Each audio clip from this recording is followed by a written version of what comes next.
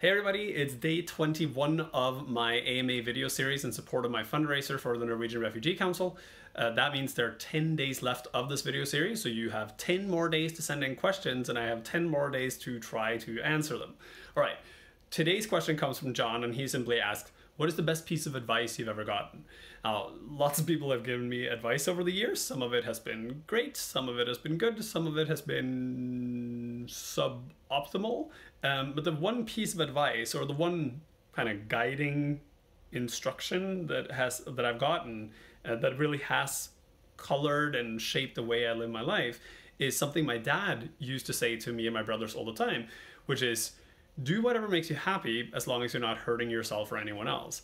Now, you hear this all the time, right? People keep saying, do what makes you happy, or if you're not happy in your current job, life situation, whatever, then make a change and make yourself happy. And it feels really empty when people say that or it feels really annoying when people say that because it's like, yeah, sure, everyone wants to do what makes them happy, but everyone also needs a job and not everyone is in a situation where they can just up and move somewhere else, or, you know, hang out with new people, or get a new career, or get an education, or whatever. So on the face of it, the whole do what makes you happy thing might seem like a really bad piece of advice because it's not something you can take and do something with. But because this is something I heard from very young childhood, it has shaped the way I think about things. So when I say to myself, do what makes you happy, what I'm seeing is not as much, you know, oh, are you happy right now? If not, then you should just quit and do something else. It's more like, as I make choices in my life, I try to look back on them from time to time and say, okay, where am I right now? I'm taking stock and saying, like, is the current situation I'm in actually making me happy? And if I'm happy, can I then, you know, perform at my top capacity? Because that's kind of the key to this whole thing.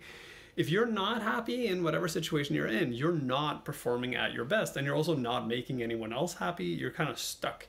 So if you have a moment to take stock of your current situation, you can ask yourself, am I happy right now? And if not, what can I do about it? And what can I do about it can be many things. It can either mean, you know, the very hard, the very extreme version, which is like quit or move away or do something else. But there are also other things you can do. You can look at your situation and say, what about this is not making me happy? What is it that is grating and sticky and doesn't quite work? And is that something I can change? Is it something in me? Like, do I need an attitude change? Is it something that I can easily change around me by influencing other people? Is it something that I need to work towards to get to fix? Or is it something that requires a more global shift of some kind, in which case moving away from it might be a good idea, or it might just mean that you need to work on it with more people than just yourself.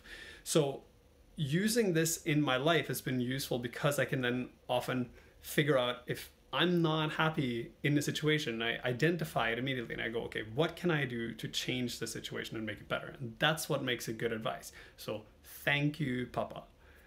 All right, that is the answer for today's question. Like I said, there are still 10 days left in this fundraising campaign and in this video series. So if you have a question you want me to answer, send it in to the URL you see on my screen right now, morten.com/mortenisanold. There's a button that says ask a question. Click on it, fill out the form, and the question might show up in this video series.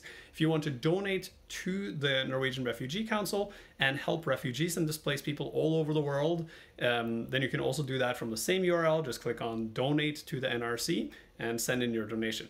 All right, I will see you tomorrow.